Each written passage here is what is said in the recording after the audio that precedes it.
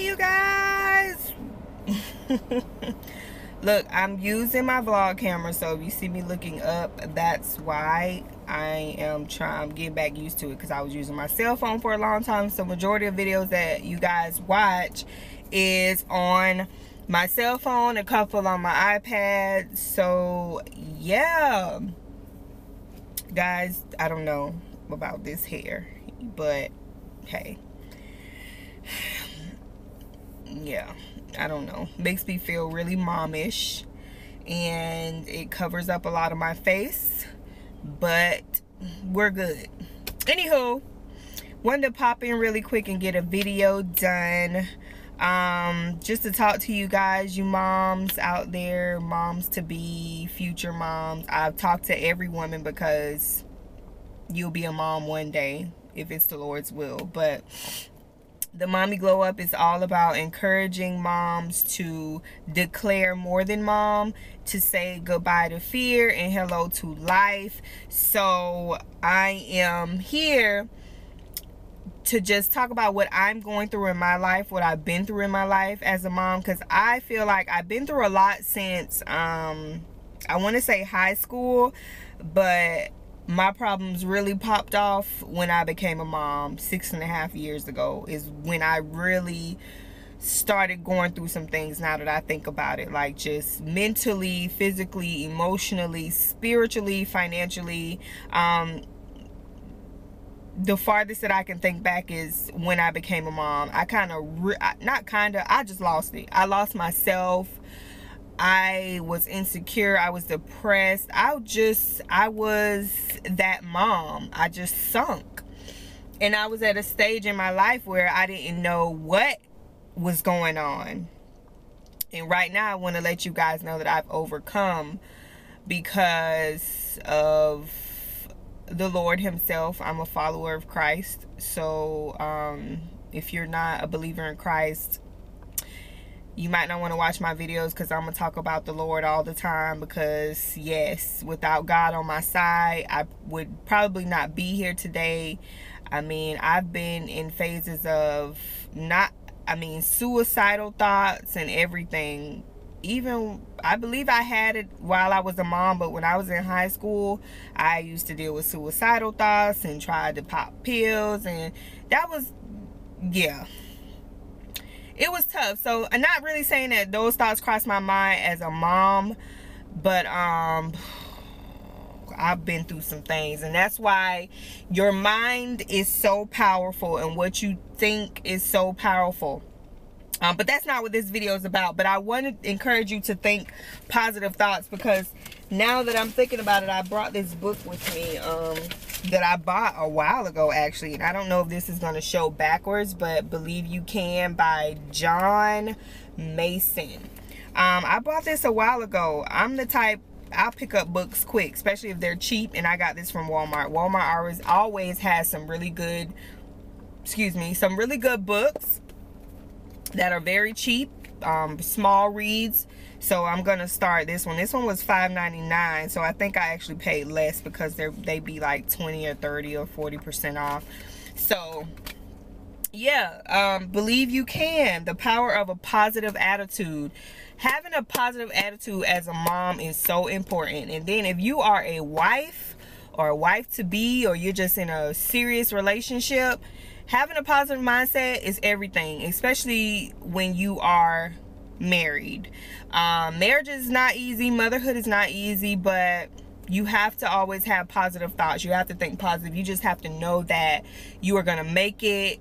And if you're having a tough day, you have to know how to talk yourself through the day. You have to know how to pray yourself through the day, whether it's just pray out of your mouth or journaling or whatever. You just have to know how to pray yourself through the day. You have to talk yourself positively through the day, and you have to know how to affirm yourself, and you have to know scriptures. You just have to be able to get yourself through. And if you're not there yet, you need to start figuring out what works for you, what works to get you through your day. You have to figure that part out. So anywho, I'm rambling because my video is all about the fact that I'm learning to embrace the process of my life. And while I am embracing the process, meaning I'm releasing control, I'm surrendering all my plans, because I realize that that's where I've come to. Like, I have to release everything that I have been trying to do, everything that I have been trying to control, because over the years I realized that my way is just not working. It's just not working. Why? I do not know. So I have to release, and a part of releasing is starting over. Maybe a part of releasing is just letting it sit, evaluating, and coming back, and not asking how and when, because I had a conversation with a friend of mine. I'm so thankful for the relationship that I'm building with her. I actually met her on Instagram.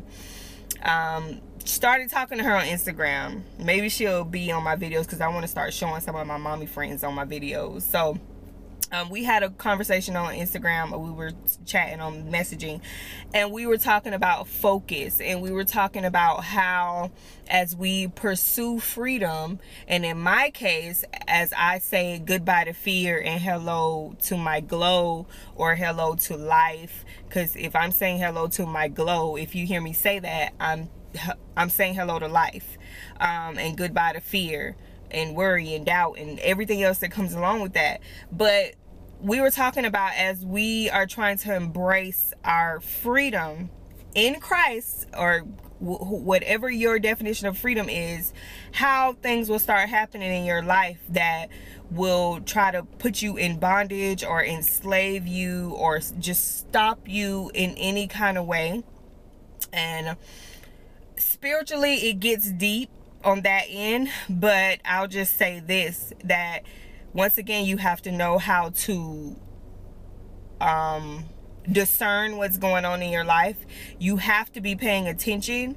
You have to be focused, because we all are focused on something, but what you focus on magnifies. So for instance, if things are not happening in your life and you complain and, oh, I can't pay my bills, you're focusing on you not being able to pay your bills, so it's magnifying, right?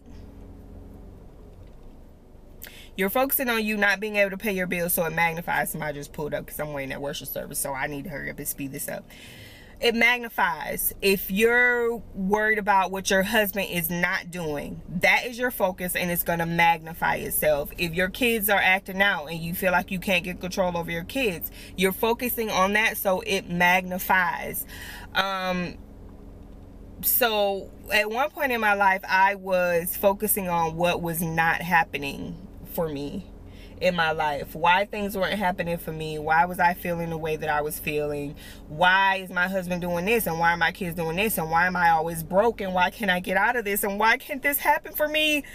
That was the focus, so it was magnifying. So instead of focusing on the positive and focusing on what I can do to get out of certain things, what was magnifying itself was continuously happening, because I didn't change. I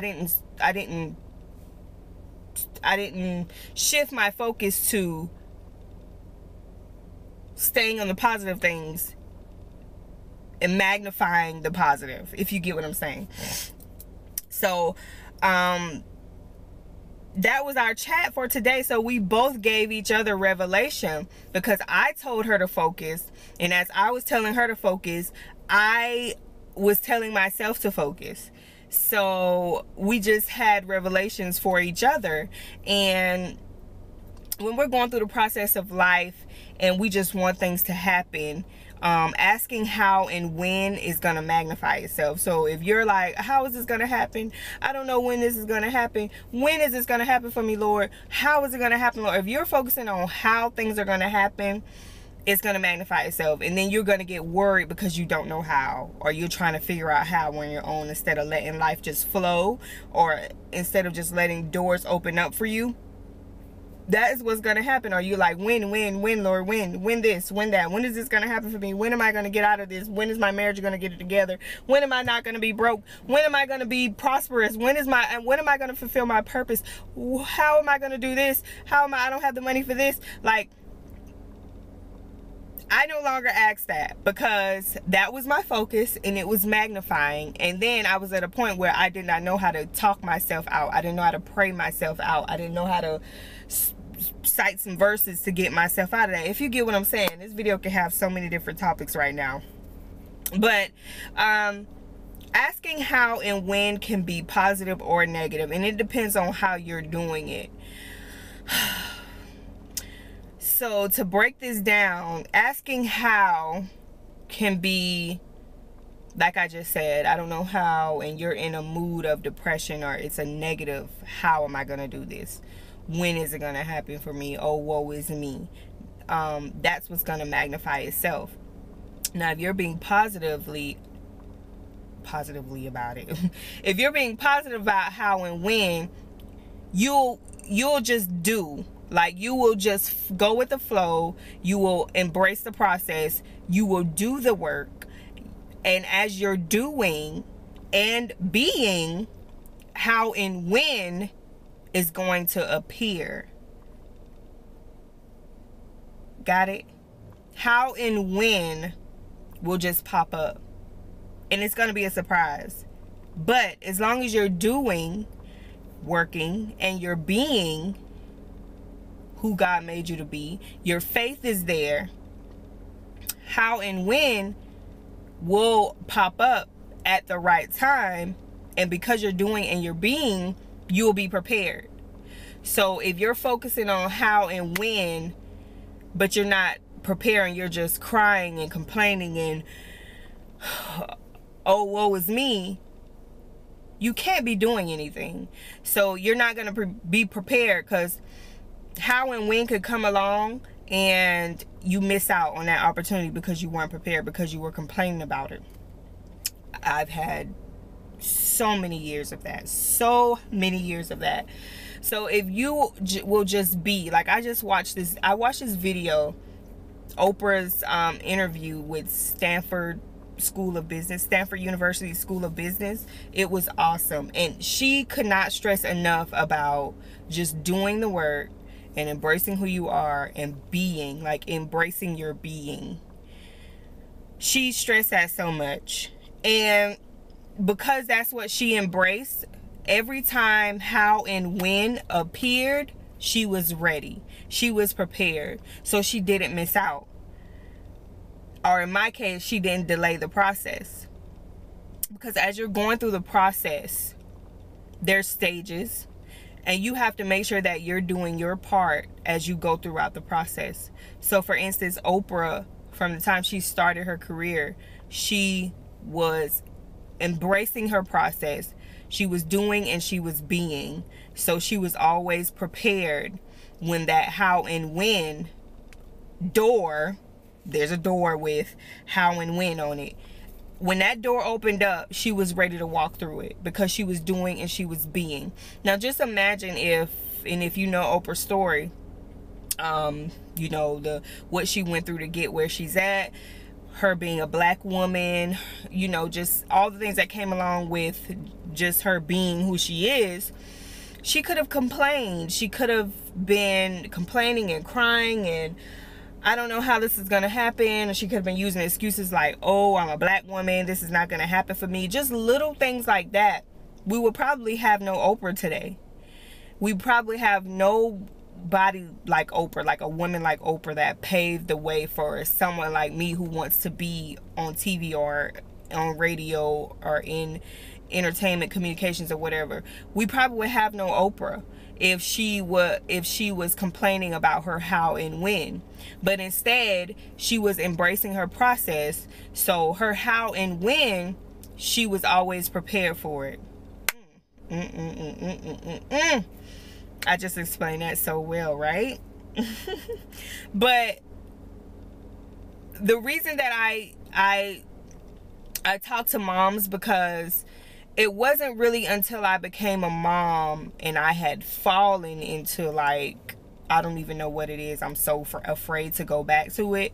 But it wasn't until I became a mom that a lot of things starting to open up for me. But I was so caught up in so many things and a depressing how and when that I couldn't understand how to get out of a lot of things and why things were happening to me. And you have to think about how this can affect your children, your marriage, your life, your being, your doing. You have to pay attention to that. So I want to encourage you. I just talked about so many different things, but I just flow. Like when I press record, I flow. So I hope you guys are understanding, guys, or mainly women, are understanding what I'm trying to say. But I'm just here to encourage you to embrace your process. And as you're going through your process, make sure that you're doing and you're being and your faith is there, and that you know how to affirm yourself, you know how to talk yourself out of situations, but most importantly that you're focused on the positive.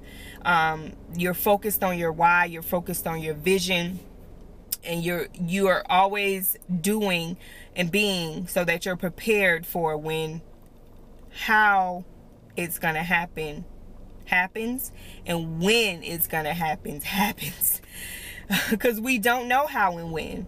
A lot of times we might have our own plans, but it doesn't necessarily work out that way. So you have to make sure that you're doing and you're being, because how and when is gonna pop up and you're not prepared. I've had so many doors I feel closed on me because I wasn't prepared for how and when. So now I'm learning to be prepared and just do.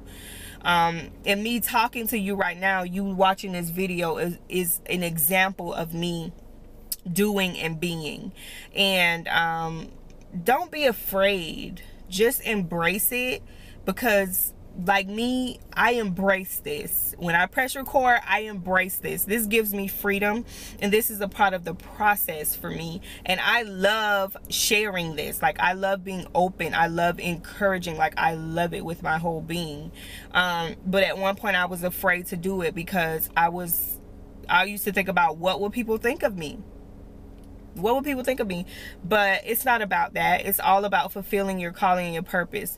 And another thing I will always remind you of, mom, is that we are here to be more than mom. Some women, God created them just to mother. But I know for me, I'm created for more than being a mom and a wife. I have a deep like, God has created me for something so extravagant, and I feel it.